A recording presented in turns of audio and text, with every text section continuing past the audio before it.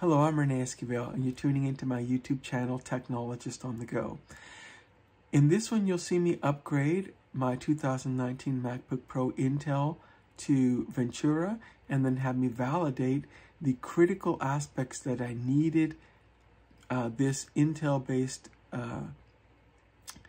Mac laptop to work flawlessly.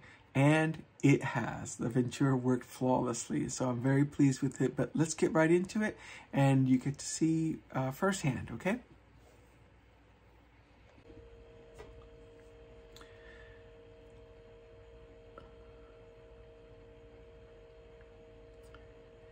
Now, given that this is the last of the MacBook Pros Intel-based that officially support Ventura, I wanted to make sure that the release was stable and that I have a backup, and you can see it was successful.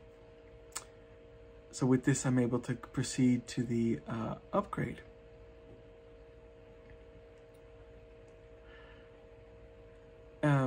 That's as simple as it ever is. You just click on the Upgrade Now button, and accept any defaults that it asks. End to end, it took about 50 minutes. The time estimates that it gave me for installing it all ended up finishing up faster than what was indicated there. So plan on being done under an hour if you also have a 2019 MacBook Pro. Okay, and I'll be I've edited this so you'll see it complete in a relatively short period of time.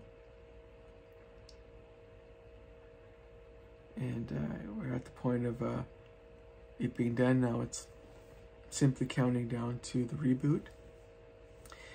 It looked like it restarted about 6 times from the first restart. Now, at this point, you get to see the MacBook Pro. It's now on running Ventura.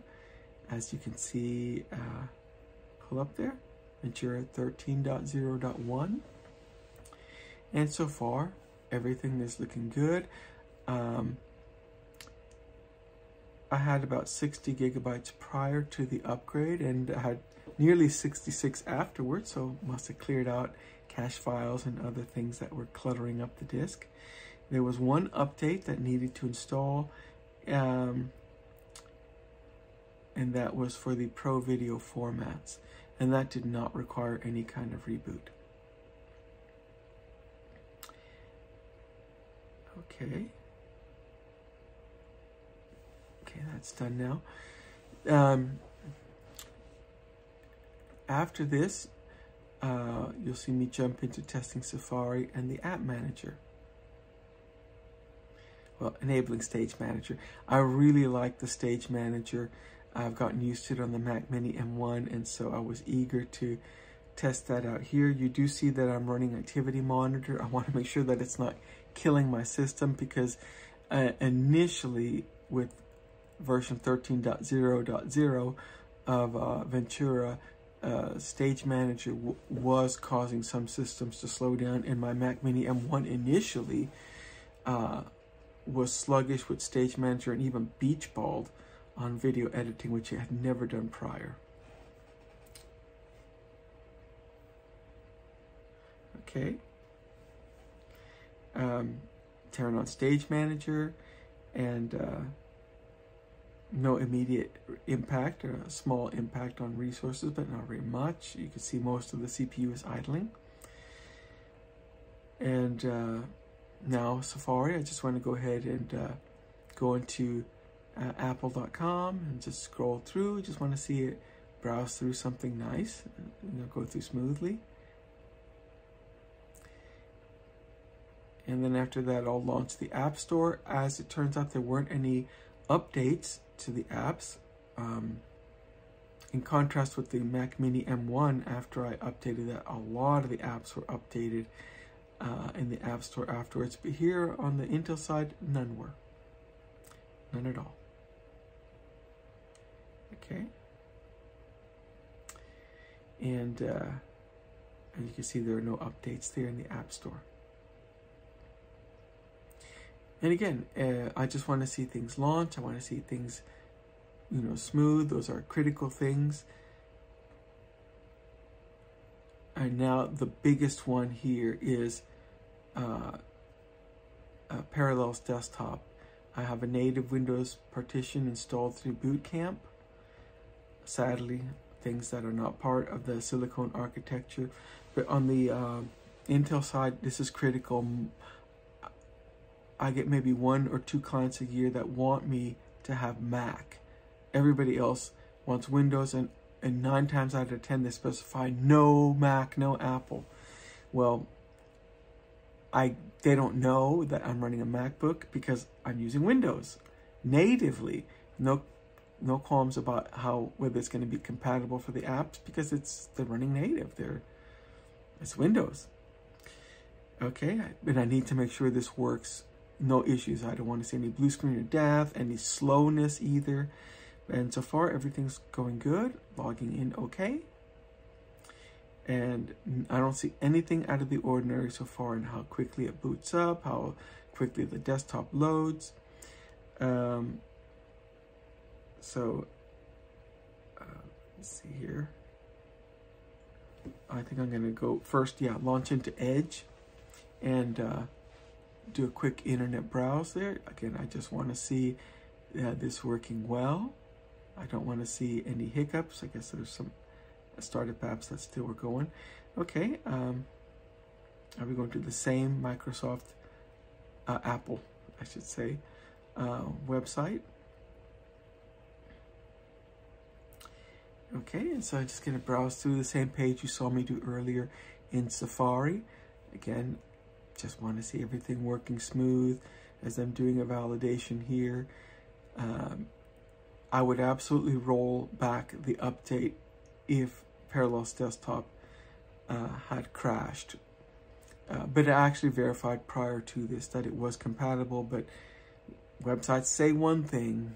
In practice, the only thing that matters is what happens when you actually install it and do the upgrade.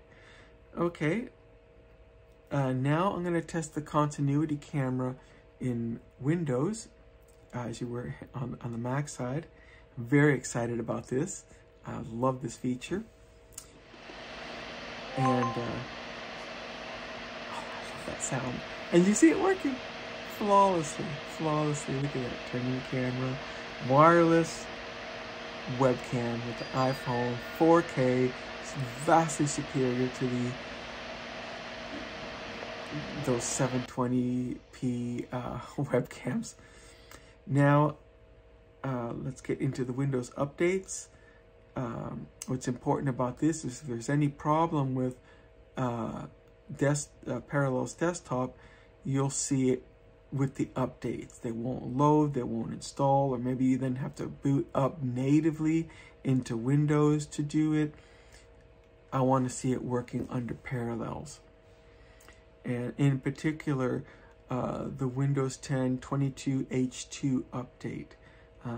So I can bring up my Windows 10 current for all updates, and you see all of them downloading nicely. Forwarding, they all succeeded, and the last one is the big one, the 22H2, not necessarily biggest in size, but in terms of being critical. And it's marching through that pretty quick, but I will edit, and I did edit this so that, you know, we kind of jumped to the end there. Okay, and that went well.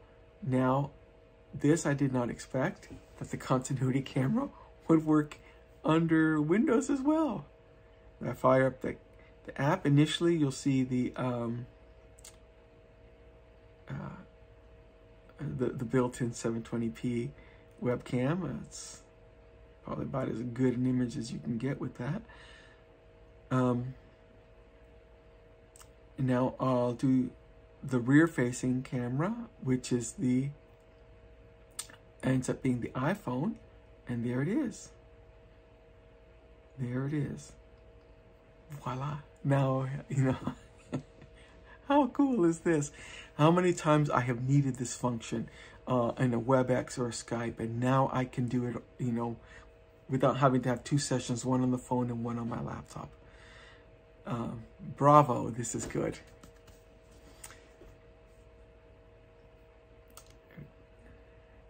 Okay. What more can I say? Ventura on the 2019 MacBook Pro 13-inch model with Touch Bar works fantastic. No complaints from me. Performance-wise, it's smooth and steady. It's everything I would have expected it to do, and so I'm very pleased. Hope this helped you. Post any questions you have, and please give me the like and subscribe. Bye-bye.